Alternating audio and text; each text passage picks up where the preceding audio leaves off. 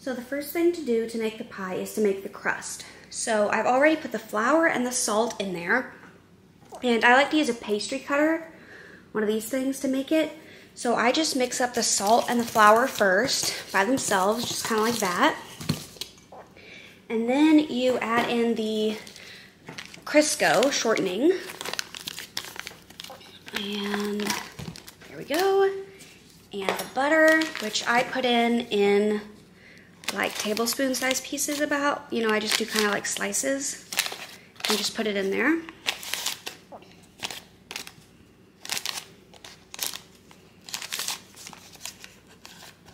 of it except that last piece, that's not part of it. Okay, so then you just kind of work it all together with your pastry cutter. If you don't have a pastry cutter, you can use a fork. It's just a lot easier with the pastry cutter, but if you're someone who doesn't do a lot of baking, it would make sense, you know, to just use a fork.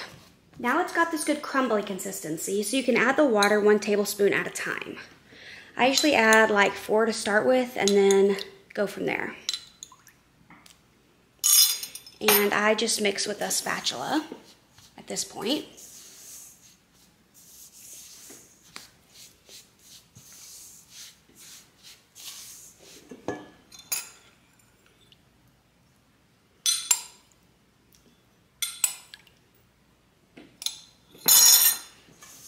And you might need a slight bit more more water than the recipe calls for. But if you do, you need to add it like in teaspoons. Once you use all the water the recipe calls for, start adding it in teaspoons, because you really don't want the dough to be sticky. Okay, a bit more. Add the rest of it now. That's everything that the recipe calls for, so let's see if we can get this together and how it turns out. Okay, so this looks pretty good to me. There's still some sticking in the bottom, but it's into a ball really nicely, and it's good and flaky, you can see, so this is gonna be perfect. So once you've made the pie crust, you need to just let it sit and chill in the fridge for at least 30 minutes. 30 minutes to an hour, 2 hours, something like that, it's perfect.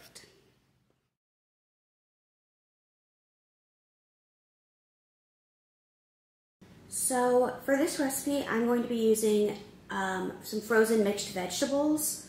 And so that doesn't come with potatoes in it, and we like potatoes in the chicken pot pie. So I'm going to be adding some of these gold potatoes. They're like Yukon Golds. These are not ones I grew myself, but the ones I grew myself, we already used them all up. And so I just peel them and chop them into bite-sized bits, like pieces, you know, and then I boil them. So now I'm just going to boil the potatoes. It depends on how big you chop them and kind of what kind of potato, but maybe like 20 minutes. Just do it until when you stick a fork in it, it's tender, and they'll be ready then. Next step is rolling out the pie crust to get the bottom crust. So the recipe I shared for the crust is a double crust, meaning it makes a top and bottom, or 2 bottoms. For this, it's the top and bottom. So the first thing I'm going to do is take some flour. And you can just do it on your clean countertop if you want, but I like to put down this freezer paper. And then you just sprinkle some flour so it doesn't stick. And then you half the dough, take half of the ball. I just take a knife and cut it in half. I don't know, yeah, that's kind of in the screen. Sorry, the freezer paper's trying to roll up on me. Just cut it in half. And then put the second half back in the fridge, and we'll roll out the bottom crust first. Okay, so I tried to just kind of flour this, spread out the flour, and I made this one into more of its own ball. And then I'm gonna just take some of the flour down there and put it on the rolling pin. And then just roll this out, try to get it as round as you can.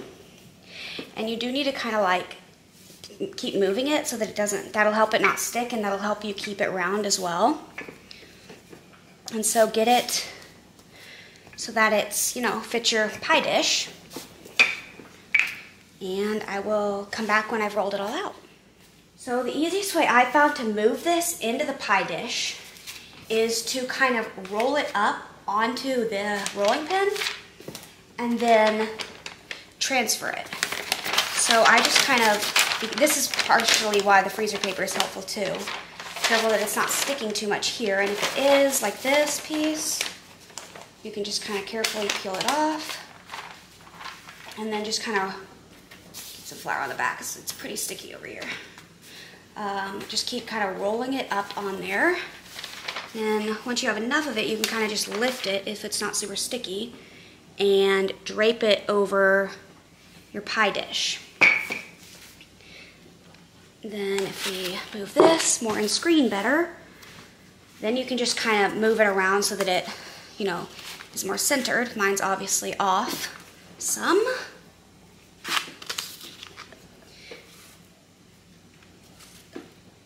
And mine's not perfectly round, so that's okay. I can take pieces away from, like, cut the edges and move them over to other places. Mine's never perfect, but it always tastes delicious.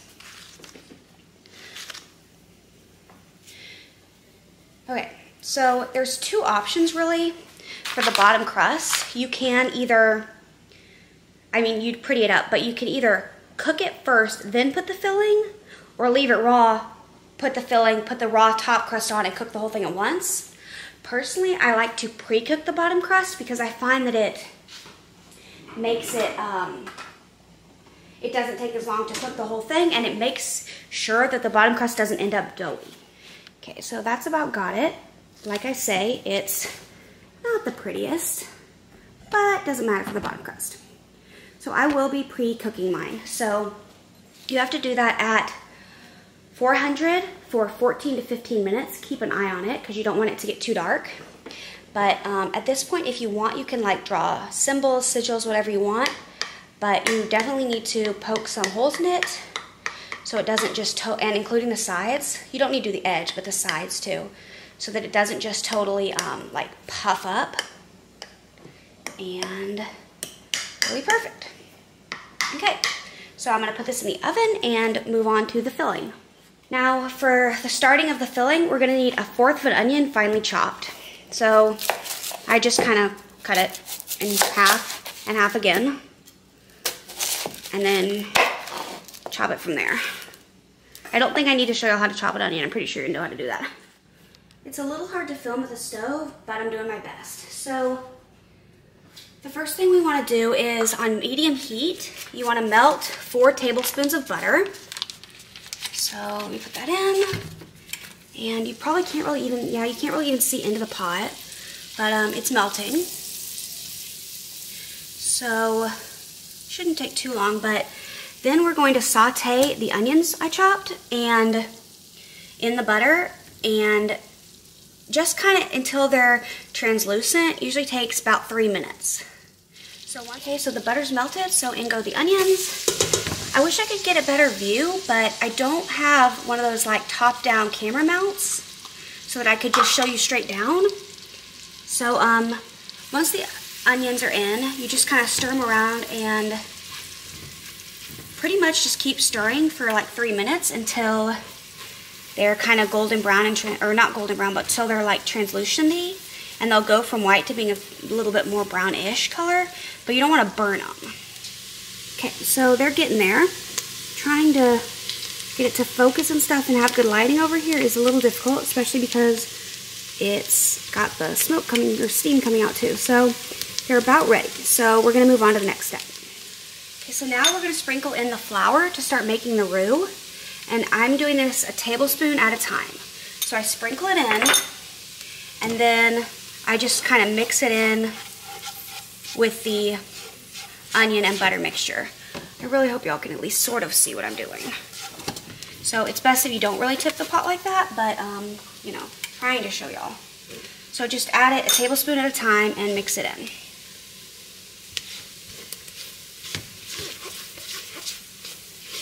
And this is creating a roux, which is meaning like a thickener, so that when you add the chicken stock later, the filling will end up thickening and not just be super runny like a chicken noodle soup.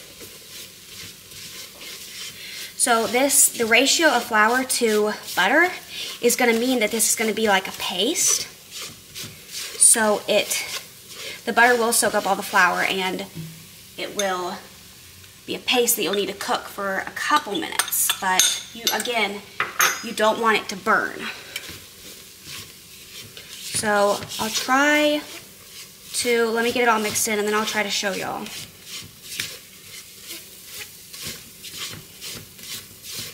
Let's see if I can get this off the tripod. Okay, so here it is. I know the lighting over here isn't great, but you just keep mixing it, mix it. Once it's like this, you want to just mix it for like maybe a minute or two before you can start adding in your chicken broth. So you add the chicken broth in a little at a time, just a little bit, and try to kind of mix it in so that, oh gosh, so that it like, I don't know, you know, mixes. Okay, so I'm gonna add a little bit more in. And I know y'all can't see good, I'm sorry. Just gonna keep adding it. It can be good to use a whisk sometimes at this point, but this works fine for me for now. So just keep mixing it. Then you can kind of just add the rest in. And then this is really where a whisk can be because you don't want clumps. And adding it a little at a time is what really can help prevent the clumps from forming. So at this point I am going to use a whisk. And okay, so it's not going to be perfectly smooth because there is onion in there. But sorry about the noise. This pot has like ridges on the bottom. But you want it to be, you don't want chunks of flour. Next step is to add in our milk. I'm going to add about half of it, mix it in, and then add the other half.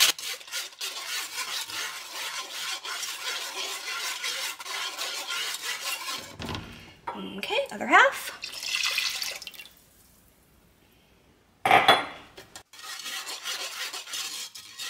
And the next step is to let this cook for a little while. You need to continue stirring it, not like constantly, but every couple minutes or so, because you don't want the, you don't want the stuff to burn on the bottom. So just leave it uncovered and let it cook for a few minutes till it starts thickening. Okay, so this has thickened up good now. So the next step is to add the filling stuff into it. So first thing I'm gonna add is the chicken. This is pre-cooked chicken that I cooked in the crock pot, and then I just kind of shredded it with a fork. So I am adding that in there. Mix that in. And I do have it on low now, the heat, because I don't want anything to burn, stick to the bottom or anything. Then I'm gonna add in the potatoes that I boiled and drained. They've just been sitting aside, waiting for their day. And then I have the frozen mixed vegetables.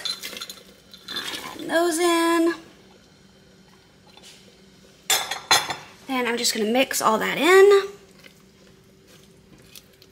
And the vegetables have been sitting out for a while, maybe an hour, but they're still kind of frozen. So, and the chicken's cold at this point because it was actually in the fridge because I cooked it yesterday. So, there's that. Now I'm gonna grab the spices. So I have the dried basil and the garlic salt in there. Just add it in and mix in. And then you just do salt and pepper to taste. And then you can set this, once it's all mixed in, you can set this, take it off the heat and set it aside. When it's done, it's time to pour the filling in. So this is probably the simplest part. You literally just dump it in and kind of spread it out on top. Okay, so I rolled out the top pie crust, same way I did the other one, put it over the rolling pin and just draped it on top here.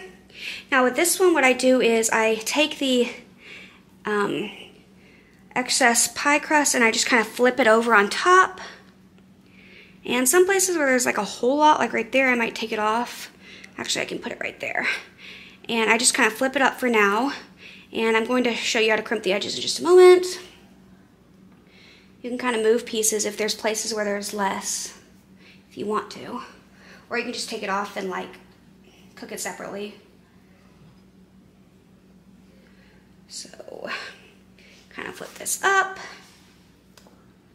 and then to crimp it together, you can use your fingers or you can use a fork and just kind of go around the edges like this.